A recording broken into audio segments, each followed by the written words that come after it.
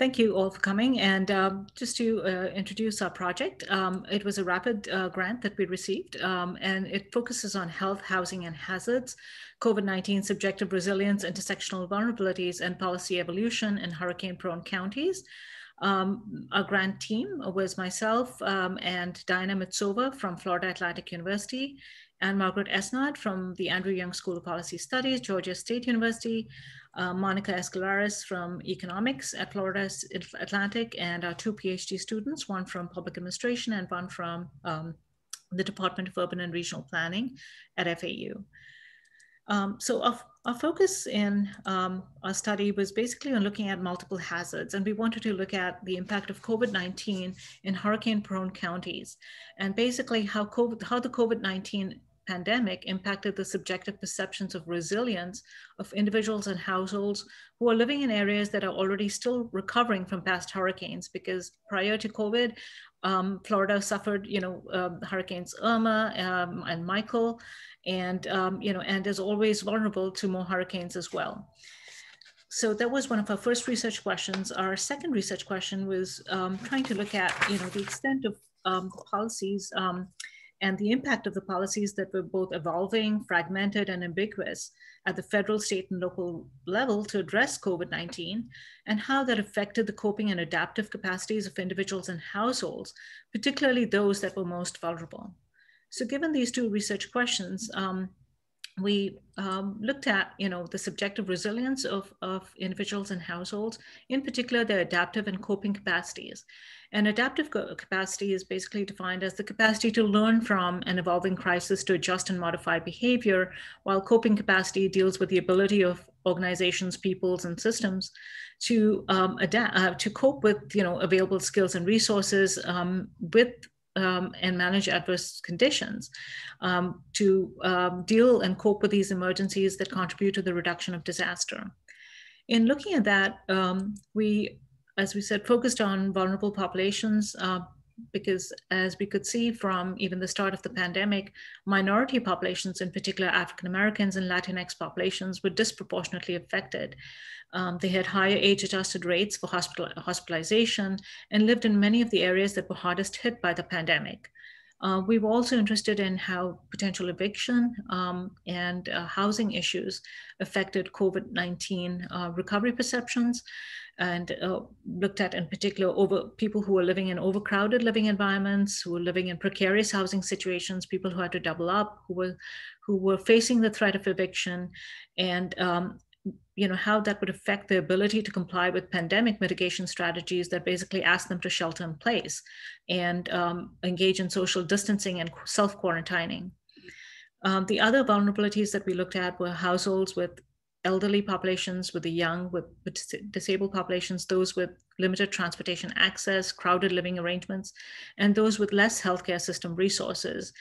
We also looked at essential workers and the barriers that they faced to social distancing and self-quarantining. In addition to that, we were looking at risk perceptions and looking at how direct personal experience with COVID-19, for instance, would affect levels of perceived risk, and as well as risk communications from those who they viewed as trusted sources.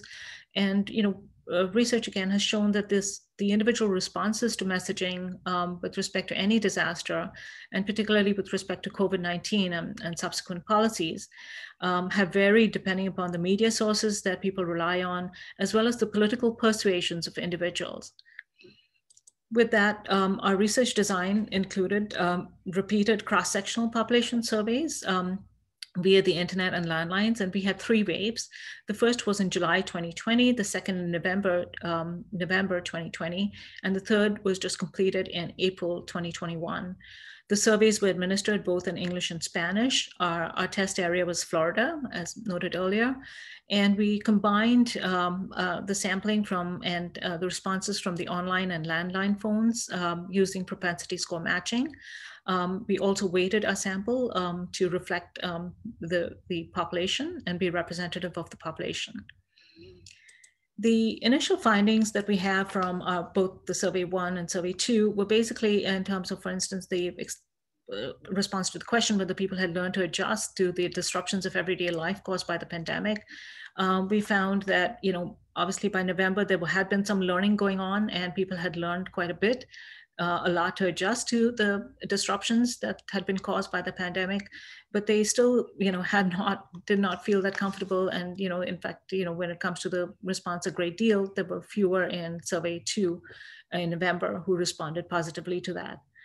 With respect to our other initial findings, we also found that in terms of coping with financial difficulties, the stimulus checks were more helpful in July. Perhaps by November, we estimate that basically the effect of the stimulus checks were running out, and people were relying more on family members, on food banks and nonprofit organizations, as well as a little bit on temporary jobs.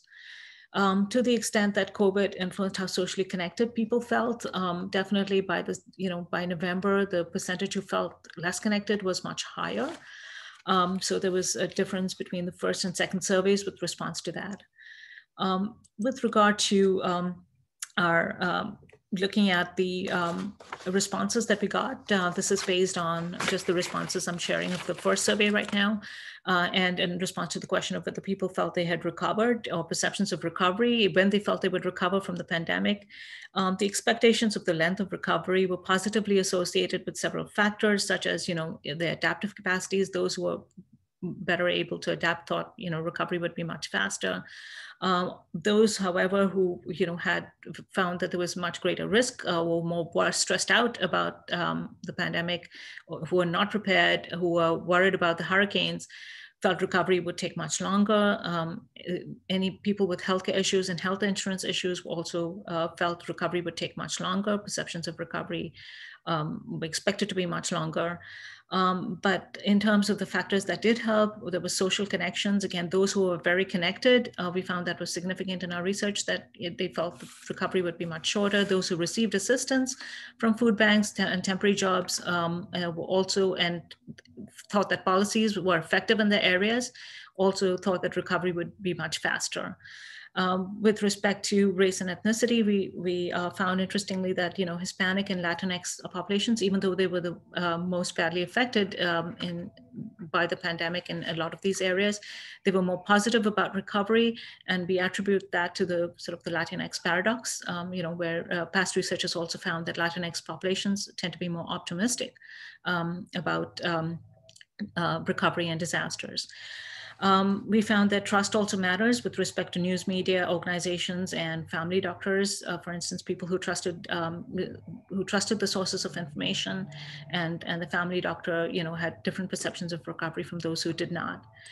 So some of our key contributions and applications to this is we hope this helps advance knowledge and perceptions of the resilience of individuals and households, particularly when they're faced with multiple hazards, such as health risks, the pandemic, and precarious housing conditions and exposure to hazards such as hurricanes.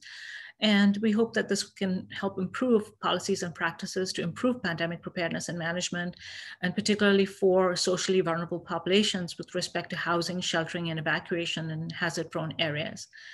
Some of the key points is that we find that, basically the voice of practitioners and policymakers will be critical, and there's a need for obviously more coherent policy responses with consistent messaging that aligns with clearer scientific guidelines. And when we have that, that could lead to better collective cognitions of risk and a more socially cohesive response. So with that, I'd just like to thank you, as well as thank the National Science Foundation for the funding that they provided for this research.